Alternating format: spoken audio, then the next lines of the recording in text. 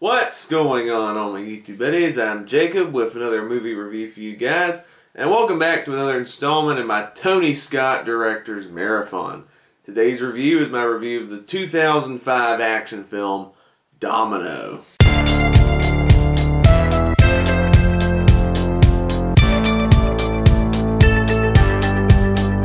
So Domino was released in 2005 and it is loosely based on the true story of a woman named Domino Harvey. And this movie was critically trashed by a lot of critics. A lot of people consider this one of his absolute worst films. I saw it had 19% on Rotten Tomatoes. And this is also another big bomb from the director as well. So what did I think of this movie? Let's find out together. So in Domino, it's the story of the life of Domino Harvey, who abandoned her career as a Ford model to become a bounty hunter. And this movie stars Keira Knightley, Mickey Rourke, Édgar Ramírez, Monique, Lucy Liu, and Christopher Walken. Going in, I thought the story was pretty interesting. Obviously, Domino Harvey is a pretty fascinating and complex character, come to find out. Starting out as a model, she's actually the daughter of a Hollywood actor named Lawrence Harvey. You may know him for being in the classic film The Manchurian Candidate. She eventually became disillusioned after her dad's death, and then ultimately decided to have a rougher image and become a bounty hunter. And I found the story quite interesting. She definitely has this really rough attitude over everything, and throughout the whole movie I was intrigued by the story, and I thought Keira Knightley gave an excellent performance. This is one of the best performances I've seen her in, alongside her role in the Pirates of the Caribbean movies. And she's an actress that's been pretty hit and miss for me. I guess it depends on the direction she's given. But yeah, she's really good in this role. I definitely bought her as this tough as nails character. And I do find this Domino character very interesting. And she did live a very tragic life, come to find out, as she died of an overdose just months before the movie premiered. And that's really sad, because I did find this character very fascinating, and I definitely enjoyed at least the bounty hunting side of this movie. There are some fun action sequences in this film, and there is a solid casting to back it up. I did enjoy Mickey Rourke in this film as a fellow bounty hunter, and Christopher Walken had this very entertaining small part as this reality TV producer who's trying to make Domino and her bounty hunting buddies into this reality TV show. And that angle I thought was pretty entertaining. And this movie does have some entertaining moments at times. I will say, like I said, the story is very fascinating, but at the end of the day, Tony Scott's directing style made the movie less interesting as the movie went along. Like, by the end of this movie, I stopped caring about the entire thing.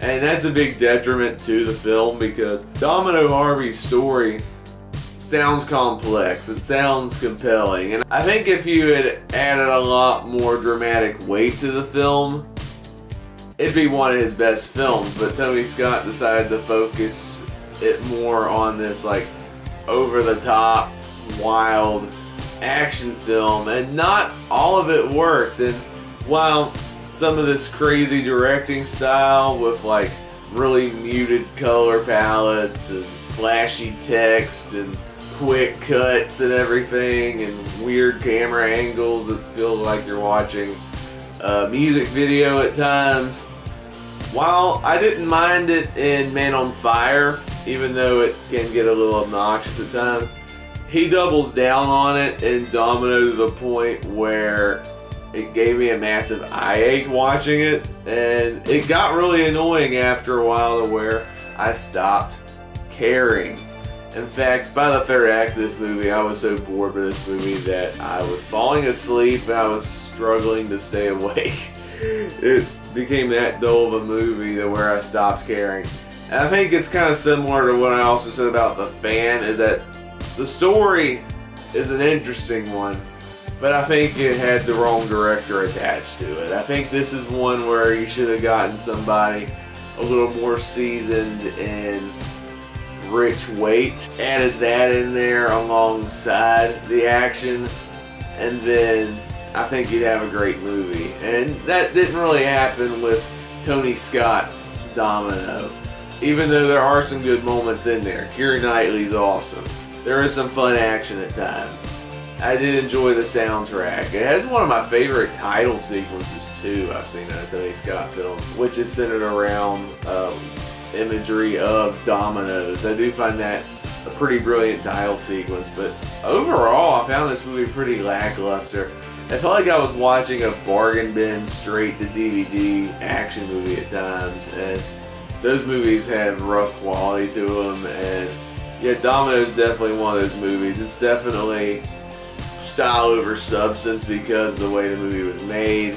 It definitely lacked the weight that Men on Fire had. Men on Fire, even though it has similar directing style that Domino had, what made Men on Fire so gripping was the story. The story actually worked to where, even though some aspects of the directing style I thought was a little obnoxious, the characters were so compelling that I was floored by the movie. And that didn't happen with Domino. Like Domino, I stopped caring about, I'd say about 70% into the film. And then of course, this movie's over 2 hours long too, and it just felt needlessly padded out as well. Especially Tony Scott's version of the film, even though it feels like he montaged through her backstory to get to her as a bounty hunter, but still there's a lot of padding in this story, and for this type of version of her story, probably should have been an hour and a half disposable action film. Would have been at least fun to watch, but yeah, the 2 hour runtime does feel padded out with a lot of filler, with quite a few subplots I don't care about. And overall, I do find Domino a pretty disappointing Tony Scott film. It's crazy. His films are all over the place. Like, I'll like a movie of his one day, and I'll be disappointed with another one another day. I don't think it's worth like 19% because there are some fun aspects of this movie, but I do find it pretty frustrating that there's some interesting aspects of this movie, but then there's other ones that make the movie dull and tedious. I'm going to give Domino a 2.5 out of 5 stars, and on the 100-point scale, it's getting a 41 out of 100. So that wraps up my review of Domino as part of my Tony Scott Director's Marathon, where I review his complete filmography from his directing debut to his final film. I hope you enjoyed this video, and if you're a fan of Tony Scott as a director, I'll leave a link in the description below for my playlist with all the previous Tony Scott reviews I've done in the marathon so far. At the time of this video, I've done reviews of films such as Top Gun, Days of Thunder, Beverly Hills Cop 2, Crimson Tide, Man on Fire, Spy Game, and many, many more. I've also reviewed Enemy of the State, Revenge, The Last Boy Scout, The Hunger, and many, many more. So if you're a fan of Tony Scott as a director and want to check out more of my reviews in this marathon, definitely click the link in the description below to see more. And don't forget to click the subscribe button and the notification bell to be notified of future Tony Scott reviews. I got a couple more films in the marathon to come.